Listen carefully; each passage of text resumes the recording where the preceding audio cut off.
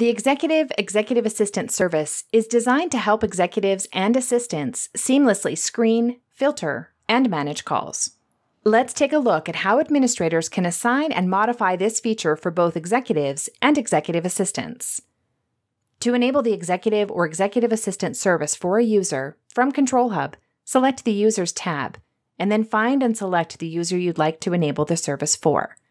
Select Calling, select Advanced Call Settings, and then select Executive Assistant. Select the toggle to enable the service. Then select whether you'd like to assign this user the Executive service or the Executive Assistant service. By making a user an executive, they can configure a list of assistants. By making a user an assistant, they can opt in or opt out of handling calls for executives. Once your changes are made, click Save. Users can update their executive or executive assistant settings in the Calling User portal. To get the Calling User portal, users can go to settings.webex.com and then select Webex Calling.